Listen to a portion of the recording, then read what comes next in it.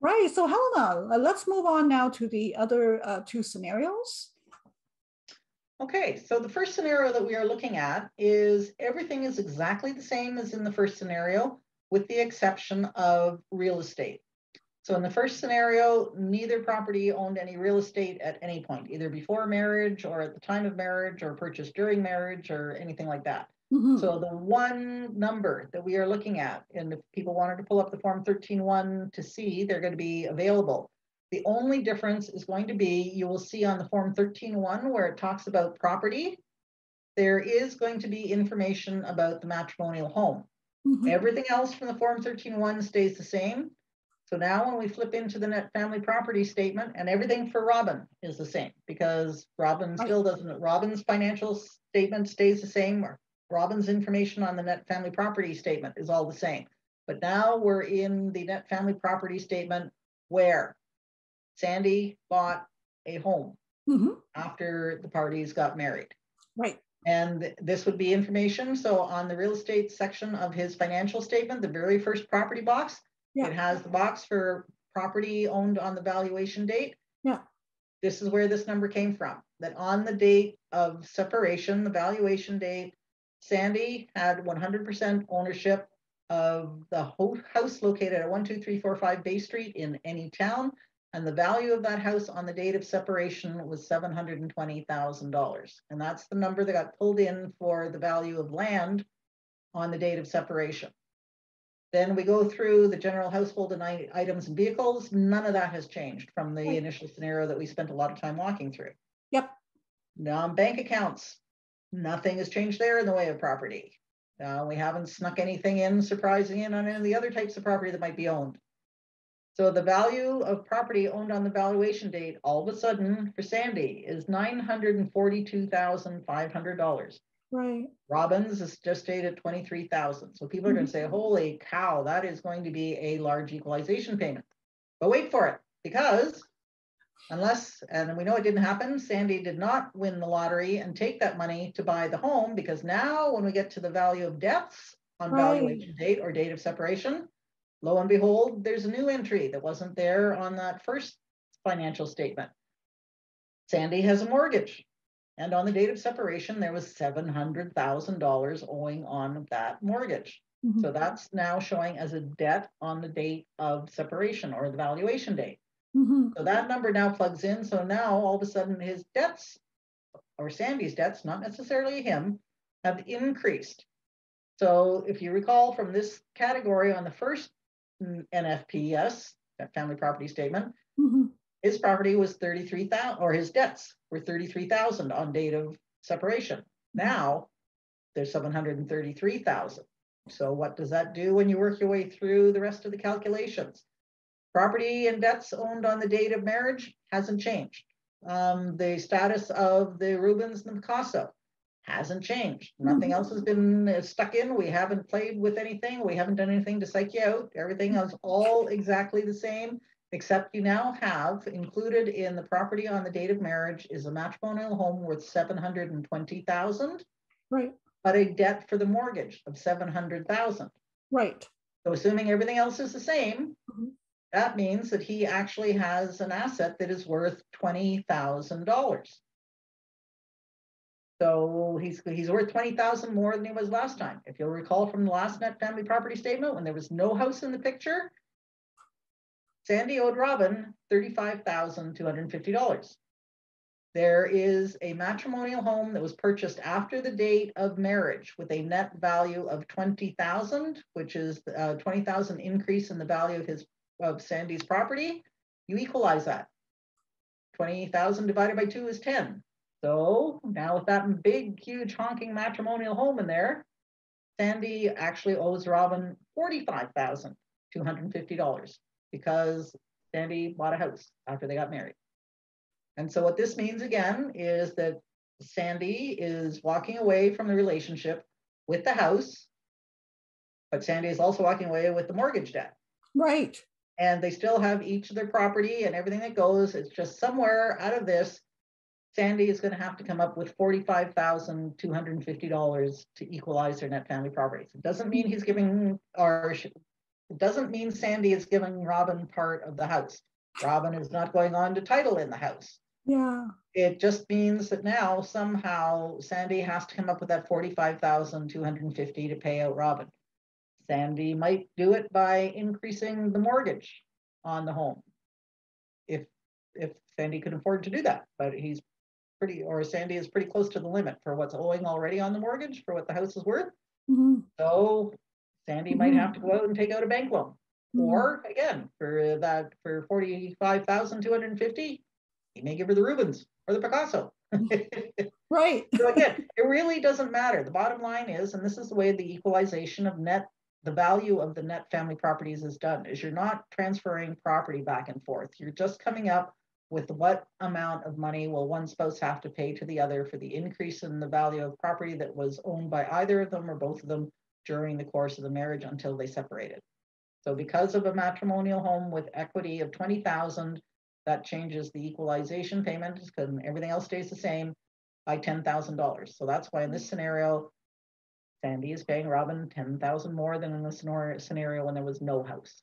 Right. So the important thing to remember as well is that word net.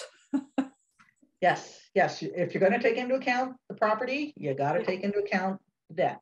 Debts as well. Right. Yep. And again, that's where it gets kind of interesting, though, is that if you have a traditional long-term marriage and the parties buy a house within the first year or two of the marriage, and they take out a mortgage and they balance out to the max. It's a CMHC guaranteed mortgage because they had a very minimal down payment. Right. But they're married 25 years. Right. And the value of houses has just gone crazy. By the date of separation, there might not be a mortgage on the property. Right. And if they bought, or if let's say if that was the situation that Sandy bought the house for 200,000 the year they got married. Yeah. And now they're separating and that house is worth $700,000 and the mortgage is paid off. Yeah. That will swing a huge difference on the equalization payment because the house is now increased in value by, let's say, $500,000. You've got to equalize that difference. Sandy is going to owe Robin $250,000 as a result of that $500,000 increase in the value of the home when there's no offsetting mortgage. Yeah, that's a really good point. And I think that to our viewers, if they want as a helpful exercise to understand this, they can download these forms and kind of like try to fill it out themselves with like different hypotheticals, which is kind of what I did on the weekend as I tried to understand how the offsets work and how the debts work. Yeah, so basically what we're doing is we are saying this is what Family Law Act says will happen unless.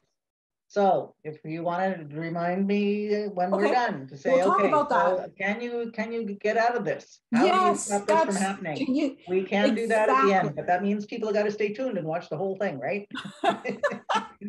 Yes, I do have a couple of questions at the end. But before we get there, I mean, we're almost done. Helena, why don't you walk us through the last scenario that you prepared for us? And that's if Sandy had bought the house before marriage, how does that affect the numbers?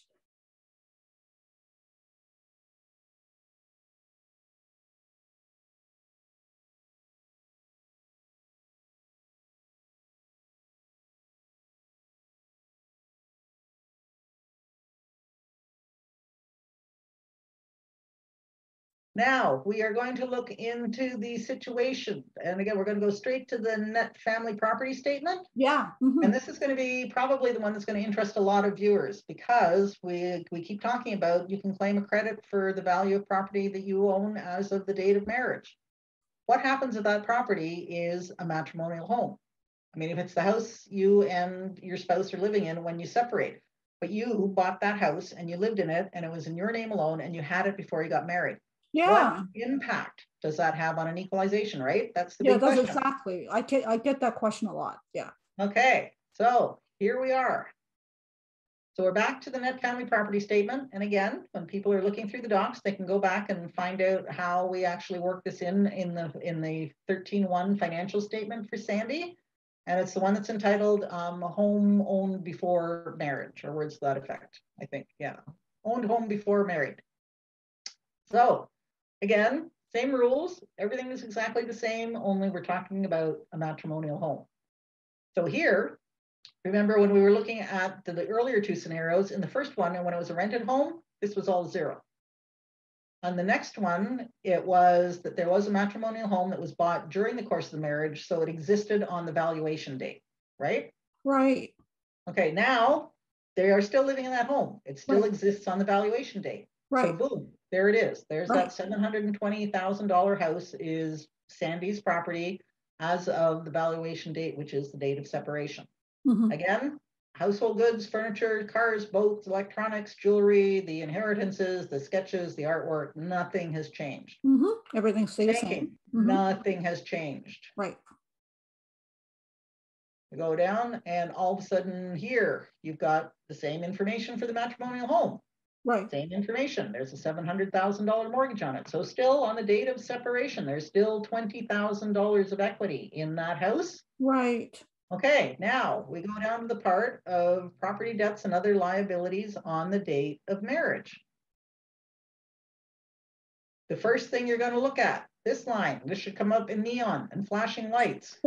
Land excludes matrimonial home value of $600,000 because what Sandy had on his form 13-1 is on the date that he was married, he or she was married, the house that he and Robin were living in when they separated, that he bought before marriage had a total value of $600,000 on the date of marriage. Right.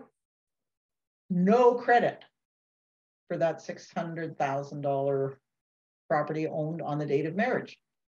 It's just like it says right on the form that you cannot claim an exclusion for the value of land that was owned on the date of marriage. So there's zero. Doesn't matter. The home was on the date of marriage worth $600,000. So you think, great, he can reduce his net family property by $600,000 to reduce the payment that he would owe to Robin. Mm-hmm. You cannot. No. Under the Family Law Act, a matrimonial home is always exempted from the equalization of net family property calculations. Unless, which is what we're going to talk about at the end when we're done. So we're looking at it, and yes, we've acknowledged the fact that the property was owned on the date of marriage, but it tells you right on the form, you can't include it. It's worth nothing. It does take the information to tell you what the financial statement says the home was worth, but you get to claim zero for credit for it. Right. So you go through all of the other calculations, same as everything you did before. You get to the big picture bottom line. That is that whole key about the exemption of being able to claim a credit for the value of a matrimonial home on the date of marriage. It makes no difference. It is still what the value of the home is on the date of separation that gets equalized. So in this scenario, with Sandy owning the matrimonial home worth $600,000 before they got married, he's still walking away with that home, but he still, or he or she still, Sandy still owes Robin the same amount in an equalization payment as he would if he hadn't owned the house before they got married. Matrimonial home is always excluded from the exclusions. You always have to count and equalize the net value of a matrimonial home on the date of separation, whether you had it as property on the date you got married or not. It's the only item that you get the exemption for being able to claim something, property that was worth something on the date of marriage. You lose it when you're talking about the matrimonial home. Matrimonial home value on the date of separation is always equalized. You don't get a credit if one of you owned the house before you got married. Big point that a lot of people just actually don't realize. Yeah, so actually, just backtracking a moment. So the 45,000, this is the exact same amount that Sandy has to pay Robin in the previous scenario where he or she had bought the house after, like during the marriage, right? It was the same. Yep. Okay, so our three scenarios was a rented home. Yeah. No matrimonial home, so no increase in the value of a matrimonial home during the course of the marriage. That equalization payment was $35,250. Yeah, I remember. 35,000. Yeah. House bought after marriage. Yeah. $720,000 house, but a $700,000 mortgage. Right. That's equity of $20,000. Right. Throw that in with the rest of the calculations. You're equalizing that amount. It increases Sandy's equalization payment to Robin by $10,000 because you're equalizing it. Right. Take that same scenario, they own, or Sandy owns that same house on the date of separation. Mm-hmm. But Sandy owned that house on the date of marriage, and the house Right. was actually worth $600,000 when they got married. Yeah. But Right. he can't claim that as a credit. He Mm, can't offset it. But remember, because there's a pretty hefty mortgage on that property. right. So actually what the net value of that house on the date of marriage was not necessarily all that high. Or if you wanted to get really scary, let's say that he had won the lottery, Sandy had won the lottery 5 years before meeting Robin and falling in love and getting married. Right. Okay. Sandy took that lottery money and bought a house. Yeah. And the house is in Sandy's name alone. Yeah. And when Sandy and Robin get married, that's the house they move into as a matrimonial home. And let's say there is $600,000 in equity in that house. Right. Sandy cannot claim any credit for that house. It's a matrimonial home. He cannot deduct that, claim it as a deduction for value of property owned on the date of marriage because it's a matrimonial home. If it was anything else but a matrimonial home, he could claim a deduction for it.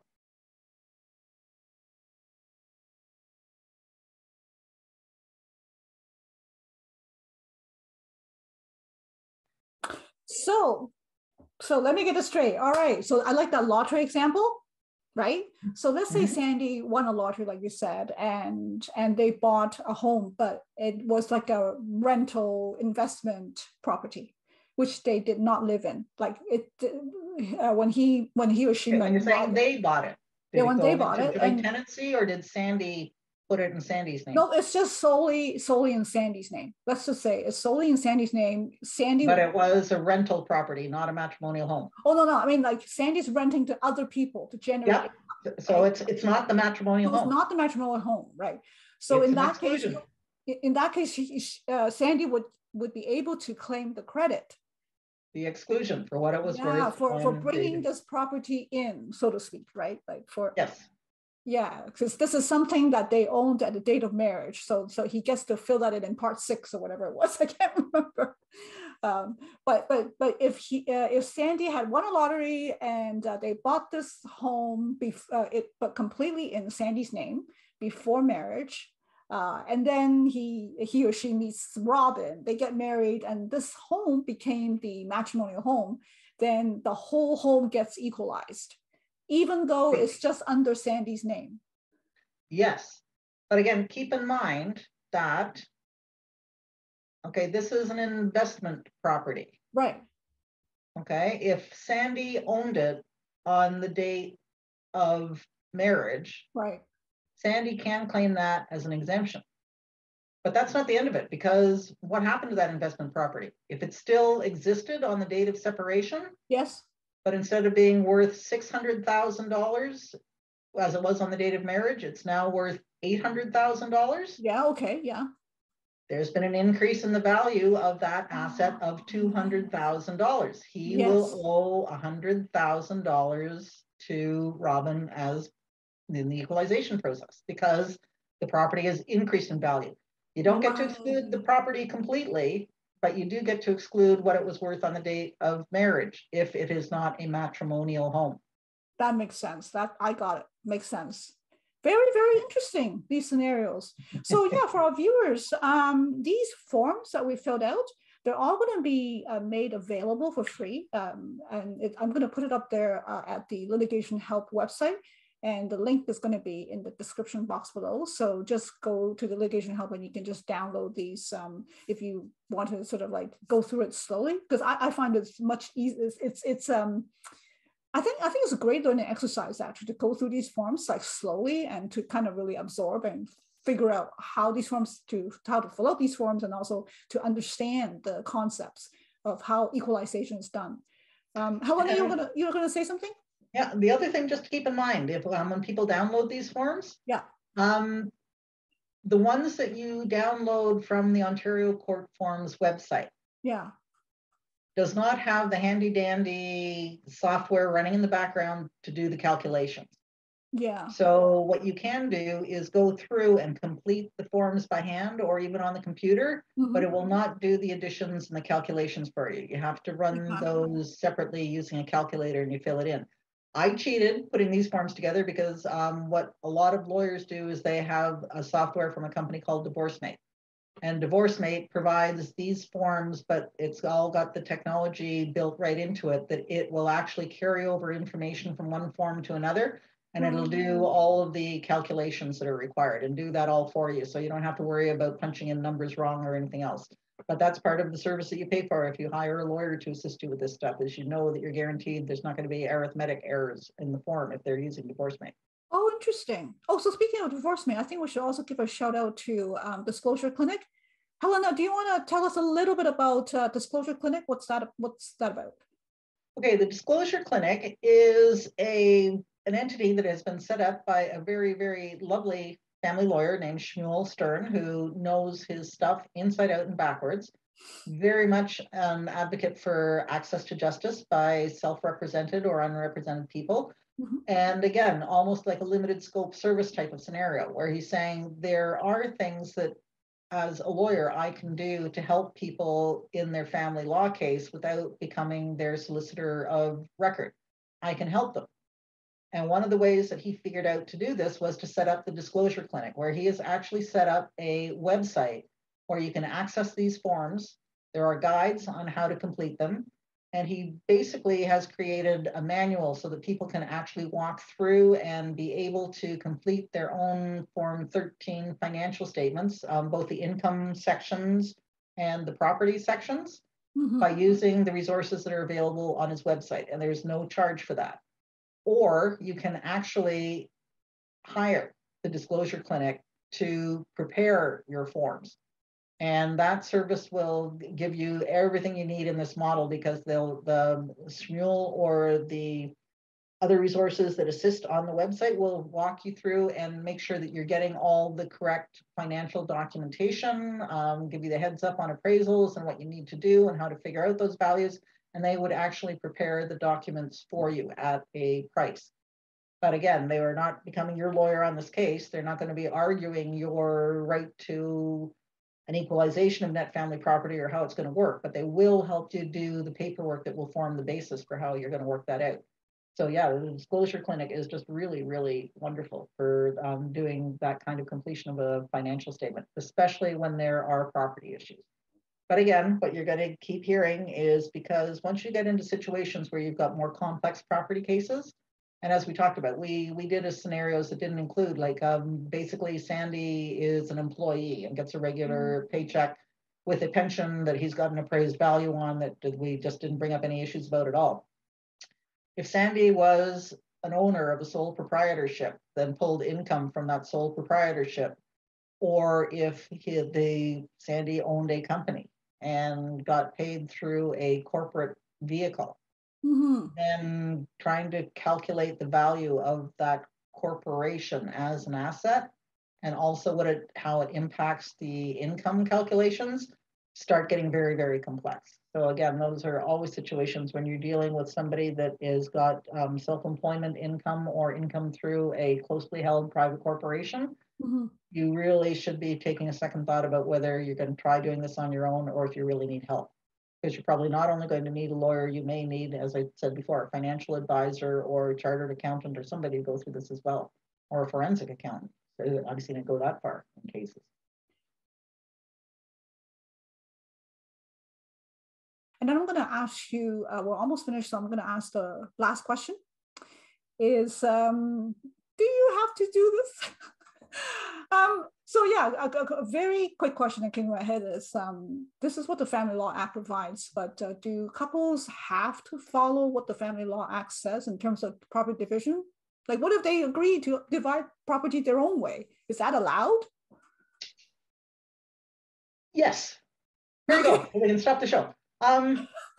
Okay, the first thing to look at is the Family Law Act sets out what the default position is. I see. Is that if there is nothing else that the parties have done or turned their minds to what they're going to do with their property in the event they separate, when they're in love, they're on their honeymoon, everything's going great, if they just let things roll along and they separate, the Family Law Act sets out the equalization of net family property regime to say this is how it's going to work, unless the parties have actually thought about it in advance and have dealt with property as part of a cohabitation agreement or a marriage contract.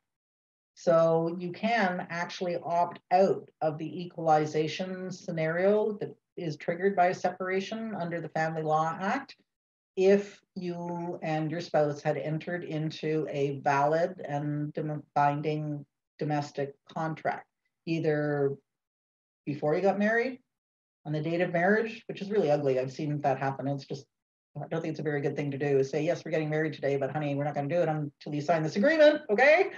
And see how it goes. Or it can be entered into after the date of marriage. But the whole point is that, yes, you can opt out of the net family property equalization regime by entering into a properly done domestic contract. But that means it has to be a properly done contract. It just can't be the two of you sitting down at a kitchen table and writing out what you're agreeing to. Each party is entitled to independent legal advice.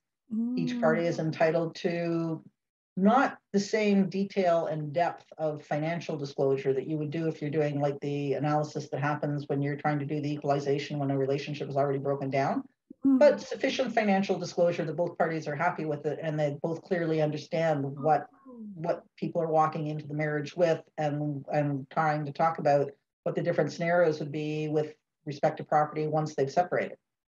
And like people like to put it as it's most simple, you could have two people that come into a marriage and both of them own property, both of them own assets, both of them have investment portfolios, and they may set up a marriage contract that says anything that either one of them does to increase the value of their investments or their real estate portfolio during the course of the marriage belongs to whoever got it. It's not going to be shared. It's as if they were not married. So you opt out of the regime completely. And you could even have it apply to a matrimonial home. But again, we're talking about the value. Now, again, there are still rules that protect a matrimonial home. So if the parties have a matrimonial home and they have a domestic contract in place, you can't opt out of your right to occupy the matrimonial home. Yeah. So you can't in advance say to somebody, well, if we move out, you have to agree now that if we ever separate, you have to get out of this house. It'll be my house. You can't do that. But you can opt out of the valuation and how a matrimonial home is not allowed to be excluded, or you can exclude it completely, or whatever. You might say that, all right, we will share in the value of the matrimonial home for any increases because I owned it when we got married, but I want my credit for the equity I had in the home on the day we got married.